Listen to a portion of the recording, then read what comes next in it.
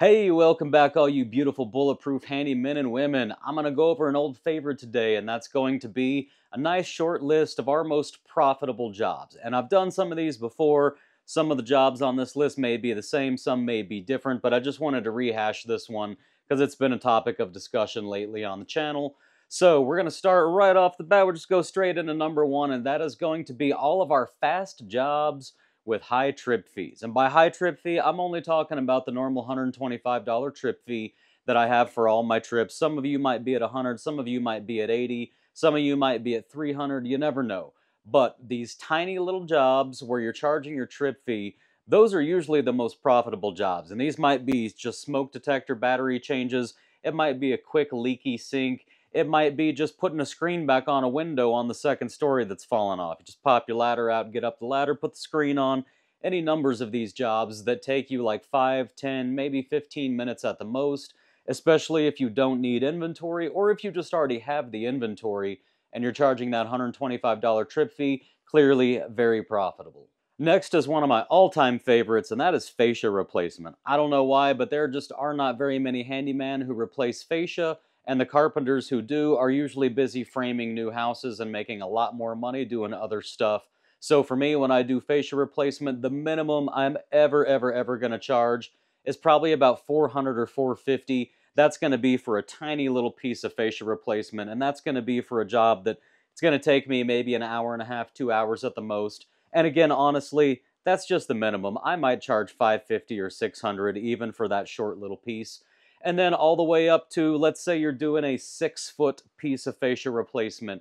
Honestly, it doesn't take much longer, and generally what I'm going to do for anything, let's say 3 feet and over, maybe 4 feet and over, I'm typically just going to give a price somewhere in the $900 range. So $950, $985, $935, over $900. My materials are always going to be less than $100 because we're not including any paint matching and stuff on here. So for that fascia replacement, we're probably looking at like $900 that's going to be in my pocket at the end of the day. And even for a 4, 5, 6-foot section, that's still probably only going to be about 6 hours of work. And like I said, it's one of those jobs that nobody else does. So I tend to get all of them when they do come up for my property managers. They're exterior, so I don't have to schedule. I don't have to worry about the tenant's schedule. I can just show up with some raw lumber and a handful of tools and just knock that out in like 4 to 6 hours most days and get paid and go. Another one of my all-time favorites in terms of profitability is going to be window glass replacement. And to these, I'm referring specifically to those old wooden sash style windows. There just aren't a lot of people, again, similar to the fascia, there aren't a lot of people with the skill to do this or the confidence to do this job. The truth is it's very easy. And typically all you end up doing is removing a little bit of trim around that old window, maybe scraping some paint too, but removing the trim, getting a new piece of glass cut and put in there, putting the trim back, getting it all sealed back up. Super easy job again, but because nobody does these, I feel like I've charged as little as $300 or $350 for some teeny tiny, like 12 inches tall by 16 inches wide, like laundry room windows. I've charged maybe as little as $300 or $350 for those. But for the larger ones, I'm typically charging somewhere in the $450 to $650 range. And once again, this is a job typically that can get done from the exterior of the house, so you don't need to schedule. Very little in materials, basically just the cost of the glass. And the job itself shouldn't take you, even including procuring materials time, the job itself should not take you more than, let's say, 3 hours, maybe 4 at the most. So very profitable job, up to $200 an hour, doing something that nobody else tends to do and that you generally don't need to schedule with the tenant. Another favorite on my list is going to be electrical troubleshooting, and this is usually a very profitable job because an electrician is almost always going to have a minimum of a $200 trip fee just to get out there and do any troubleshooting whatsoever. And they're usually going to go over that as well, and it's not going to cover the repair. So when I get an electrical troubleshooting job, most of the time I can figure out what's wrong just by plugging in my little outlet tester and maybe by pulling a couple outlets out of the wall and checking out the wiring on the back to make sure the wiring's not loose. And of course, checking the circuit breaker panel and checking all of the GFCI outlets around the house to make sure one of them isn't popped. Sometimes that's literally all it is. So, If it's a GFCI, I'm probably still charging like 165, and that's 5 minutes to find that outlet and reset it. Or if I've had to do some actual troubleshooting and some actual repair, I'm going to be charging 185, maybe up to 200 for that. And again, guys, most of the time these electrical troubleshooting jobs, when you go in, you're going to be able to stick your tester in a couple outlets and find the problem almost right away. And if you don't find it right away, you're going to be able to pull a few outlets, and let's say within a half hour, you're generally going to have found the problem. It's generally going to be some kind of loose wiring that you can tighten back up. Worst case scenario, you're going to actually replace an outlet or a switch, for a light fixture or whatever. But these electrical troubleshooting jobs, they're typically a half hour or less for the troubleshooting portion. You're going to charge 185, maybe 200 for the troubleshooting, plus additional for the actual repair itself. So very lucrative job, and it makes your property managers or whatever clients you have, it makes them appreciate you just a little bit more because they didn't have to bring an electrician out.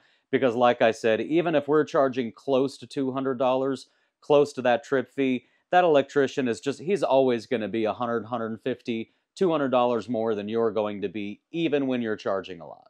And a really common job that is absolutely super profitable that we get all the time, guys, is toilet replacements. And look, we do toilet replacements for $350, flat fee. The toilet itself we pick out, and it's about a $100 toilet usually, which means we're making $250 to replace that toilet. And for some reason, we just keep getting tons of them. And honestly, the only reason we've cut our pricing off at $350 is to make it easier for our property managers to approve them, because typically they need to get permission from the homeowner to exceed $350. We could be charging $400 or $450 for these very, very, very easily, and I don't think we would get any fewer of them. It would just take a little longer, and the property manager would have to jump through more hoops to get that approval. But these toilets are very quick jobs, easily less than an hour from beginning to end, less than an hour every single time for at least a couple $100 profit. And yet another super profitable, super fast handyman job is going to be nice little fist-sized holes in the drywall. All these tiny little drywall patches. There's something like 30 minutes maybe to get the actual patch in, and then give yourself another hour to do the skim and the texture. Now, a little caveat, of course, this is all using hot mud. If you're not using hot mud, you are never going to be this fast and you're never going to be this profitable. But once you put the time and energy required into getting really efficient with hot mud, you can get these little fist-sized patches done easily in about an hour and a half at most, complete, done, in and out the door, even with a coat of paint on it if there's matching paint available on site. And if there's not matching paint, well, that's just additional revenue that you're going to get to charge for, because now you need to do custom paint matches as well. But we're looking at about $300 for the labor, maybe even up to $350 for the labor for these medium-sized drywall patches. And again, you can get them done in about an hour to an hour and a half. So again, super profitable job. I love some drywall patches. And then finally, I think my specialty is these kitchen cabinet bottom replacements. I've done a couple videos on these. I think they're great videos. It's a super profitable job. I'm pretty certain I get all of these from all of my clients. This is a job that I do quite frequently throughout the year, that I have a great process for. It's about $50 worth of materials, and it's about $200 worth of labor.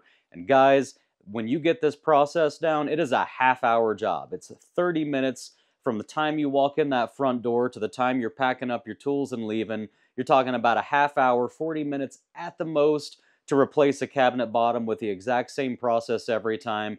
$200 labor. Again, you're really appreciated when you can do it, especially if you're working for property managers, because they've had so many handymen come in and hack this job and just kind of put something stupid on top of all the old stuff, and the something stupid doesn't even look good or work good. So get this process down. This is a super profitable job. And also, by the way, if you guys want, please drop in your most profitable jobs in the comments, so that next time I make a video like this, I'm going to try to do a couple dozen of the most profitable jobs, and I'm going to see if I can get them from most profitable to least profitable. So I love you guys. I hope you're out there killing it, and I'll see you on the next one.